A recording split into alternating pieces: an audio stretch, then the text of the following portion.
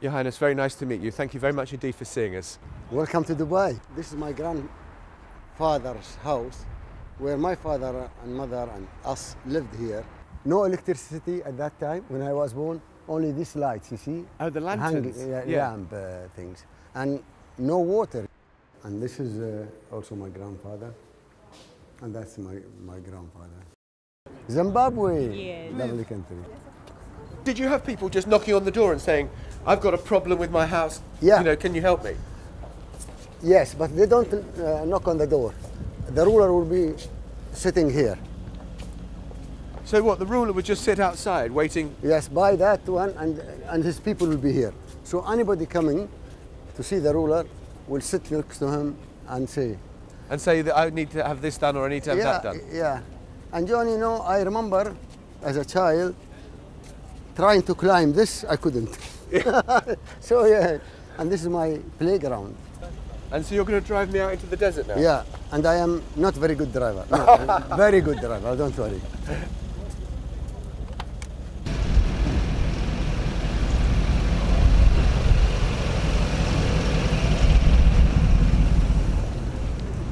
Your Highness, I just want to ask you, because we're going past the fabulous skyline that it is Dubai. I just kind of, was that a vision? Did you have a feeling that when you were a child growing up, that one day, Dubai would look like this, it would be cosmopolitan, it would be all these things? I will tell you, John. I was lucky enough. I traveled with my father to Europe, England, and always my dream saying, roads, they have roads and they have buildings and, flags.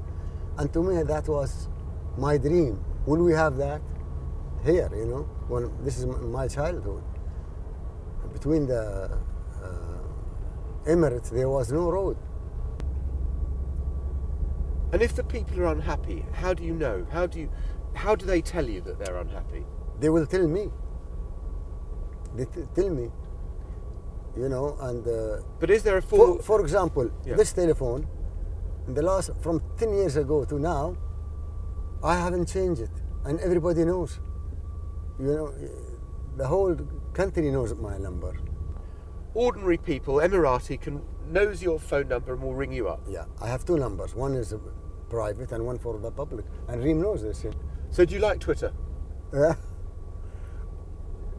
2.4 million followers, I see. Ah, yes. Because I like, to tell them what's happening and not to listen, to wait for them to say, just tell him what's happening, and they are good about it. They follow you and why I'm doing this, and so people can understand. Your Highness, you've just won Expo 2020. When we drove out here, we saw all the cranes busy building. Is Dubai back? Well, we are very happy that we won the Expo 2020. And 116 countries voted for us, and this is, to me, is a great. All these countries to believe in UAE and Dubai. That's the message I got. But now we have to do something to make it even better for these people who voted for us, and to make Expo an excellent Expo. I mean, it was only 5-6 years ago that people were saying Dubai was finished. There was an economic crisis. And yes, I mean, some papers said that, but it is our mistake. We did not answer. We did not say anything. But when the crisis, I was, it's a challenge, and I know we'll overcome it. So therefore, I was happy with my life going on, and people say, why, how is he? Because I know Dubai is not finished, and Dubai is back, because it is Dubai and UAE. But there must have been a moment where you thought, this is really scary. No, I think this is a challenge, and I don't get scared from challenges. We face challenges and try to sort them out. So is the problem over? Are all the debts paid off? Yeah, the other day in the news, the palm company is going to pay a year ahead. So everything is, settled. Why do you think you made the? Why did you get into this mess? Why did the crisis come about? There must be things you've learnt about it. Of course, we learn. We learn every day, from this. But it is not us. We are a part of this world, and this crisis, or I call it challenge, is hit the world. But we Do you not like the word crisis? no, it's challenge, and we are in Arabian Peninsula.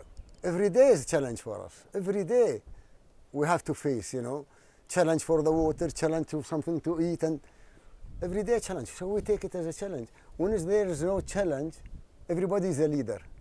Where is the difficulty or challenge, some will come through. And that's just a test for us to know. I mean, the latest indications are saying, some people are saying that property prices are rising very sharply again, rental prices are going up very, very fast.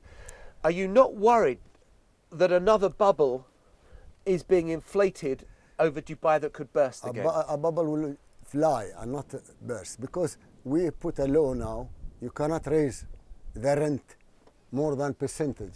So that will help to stop everybody. I know Expo is coming and people will try to, but we put a law and committee that they don't raise the renting high. Just as a matter of interest, the Arab Spring, did that turn out to be economic good news for Dubai? Because, investors who may have been putting their money into Syria or Egypt or Bahrain or Libya were thinking, I'll put my money into Dubai instead. I was asked this question when we had the government meeting, 30-country government meeting, and one lady asked me, did you benefit from the Arab Spring? And I was honest with her. At that time, the number was with me, yes, there is $30 billion came. But I told her, but remember, if the Arab Spring didn't happen, there will be 60 billion. Did you see the Arab Spring coming? Yes, and I said this when I visited, I spoke in the Gulf University in Bahrain in 2004. And I said to the leaders of the Arab, change or you will be changed. I said that your people will look away from you or try to do that. And because I don't know the future, but there is indication, so you can, feel that is coming. You cannot lie for your nation 40 years and you think they'll still believe you with this quick communication now. Well, let me ask you about some of the specifics about some of the countries. We've got Geneva 2 taking place later on this month, and I think that Dubai will be represented, and you will be there. Can President Assad stay in power? Well, somebody asked me about Syria and this, and I said, Assad will take a long time. But, if you kill your people, you cannot stay. I hope there will be a solution peacefully that a new elected government will come. So, because he has killed his people, he will go eventually? Eventually he will go, yes. And do you believe that you ought to be offering any support, whether financial or military, or are you, to the Free Syrian Army? We are supporting the people of Syria who are in Jordan or Turkey or other. We are helping those. But the Free Army, you don't know, because there is some extremist, and you don't know how many group of people now in Syria. And as you hear that some groups are fighting each other. So you don't want to do what Qatar has done or Saudi Arabia has done? And no, our foreign policy is different than, We try to help and not to interfere. It seems to me that the UAE, for all its wealth and its power, it takes very light steps on foreign policy. It doesn't want to show its muscle and its weight in the way that we've discussed that Qatar does? No, I mean, maybe Qatar have a reason or a vision, but here UAE, we don't, we like, the Emiratis, and the Emiratis is kind. We don't want to interfere with the other people. Their nation should say what they want, and we should always help and not interfere with other countries. Here in the UAE, you have cracked down quite hard on political Islam. A number of people... Brotherhood. On the Muslim Brotherhood. Right. Is Egypt now better off with General al-Sisi in charge than it was with Mohammed Morsi? Much better, and I'll tell you why. I was asked by the CNN that won't you worried about the Islamic Brotherhood getting in Egypt and holding the government and everything? I said no. I am not worried about that. They will last only 1 year, and then, the people and the army will sort that out. So therefore, it's better for Egypt. This. What did they do when they came with Dr. Mercy? I mean, see what happened and see what happened now. I mean... But isn't that democracy? The people spoke. The people elected Mohammed Morsi. Why the people then got rid of him? They went to the streets and squares and said, come on, the army, sort it out. A lot of people went there and so. And we will see in the next election. Do you think General al-Sisi will stand? He'll be the next president? I hope he stay in the army and leave somebody elected for presidency, because I think he's important for him to be the head of the army. He's a strong man and a very good man for Egypt. So better as head of army than head of state? That's what I think. Very interesting. Can I just ask you about, I mean, we heard about the death this weekend of Ariel Sharon, the former Israeli Prime Minister. John Kerry is making very strenuous efforts to bring peace between the Israelis and the Palestinians. Well, how do you see the prospects? Well, between Israel and the Palestinians, one day they came very close to sign, but they didn't sign the peace process. If they had that and they signed the peace process, of course there will be a bomb here and rocket there, but everybody, the whole world will be against who doing this. And I promise you, Israel will benefit more than us, because we want to deal with Israel and this after the peace process. What we are asking is a country for the Palestinians. And we are, accepting Israel. But for the Palestinians, we cannot just say nothing, no country, no place to stay. So therefore, if we have signed the peace process, there will be some problem, difficulties, but on time, Israel will benefit more. You said you'd like to be trading with Israel. After the peace process, we'll do everything with Israel, They will trade with them and we welcome them and everything. But sign the peace process. How close do you think they are? Every time I think they are close, they go away. I think, you see, what happens is, if the peace process coming and there is a rocket go to Israel, which is not accurate, Israel go back and hit back. So action and reaction, always happen that way. But if we just be strong and sign the peace process, I think will be better for everybody. Okay. And I just want to ask you about Iran. I mean, progress has been made in these talks about giving access to Iran's nuclear facilities. Do you believe the time is now ripe to lift sanctions against Iran? I think so, and give Iran a space. Really, you see, Iran is our neighbor, and we don't want any problem, and they didn't, have any problem. But if the peace, and they agree with the American, and the American agree and lift the sanction, everybody will benefit. We suffered from the sanction on Iran.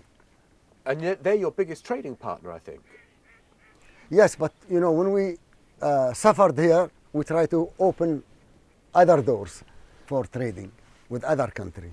Sure. So, to praise them. but just to be clear, Iran has done enough in your mind that the sanctions should be lifted. I think so. If they allow the people to go and look at their nuclear weapon, and they are not making any nuclear, because if they did, you know, nuclear will be dangerous for me also.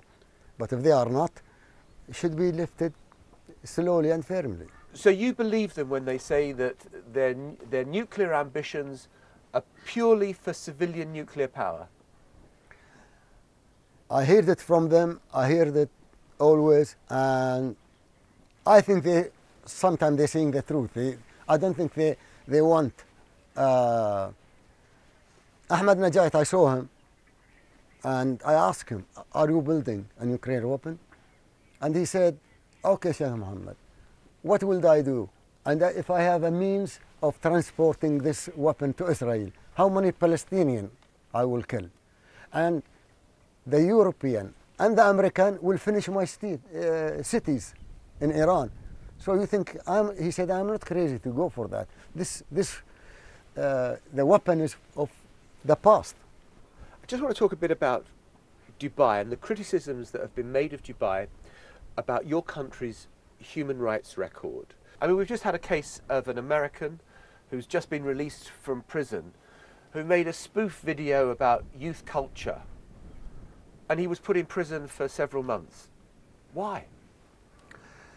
We have a law, like when we cracked at the Muslim Brotherhood, because if they want to live and stay and work, they are okay. If they want to go extreme, we have a law for that. But I mean, the kid said, "I did nothing wrong. We had no idea of what our crime was. We had no idea how long we'd be in prison for. We weren't actually told what our crime was until 5 months later after we were taken in." Now, for a modern country which you strive to be, is that satisfactory? No, we try to change it. You know, we are not perfect, and we try to change any mistake, any things. We go in and try to change it. We are not perfect, but we're doing our best. Do you accept that you got it wrong in that particular case? Maybe the judge. I cannot talk about the judge, what he saw in that case. Okay, well, what about the woman, the Norwegian woman, who she was raped? She goes to the police and says, "I was raped," and she was put in prison herself for having illicit sex outside marriage. I think she was a victim, and unfortunate, you know, and we tried for that not to happen again. Because she was pardoned by you in the end. So maybe the laws need changing in this country. I mean, Human Rights Watch, who we've interviewed, said Dubai has the most modern skyline of anywhere in the world, but its legal system is from the Dark Ages. Not really. The legal system we're changing it, everything to suit Dubai and to suit the United Arab Emirates. So therefore, there is a changing coming. Maybe if there is law which is old, or you know, we can't go and change it. So you've got to carry on changing your laws if you're going to carry on attracting the best people to come and work and live here. Yes, yes. And the other criticism that is made, while I'm dealing with criticisms of your country, is that migrant labour that often come here are very badly treated.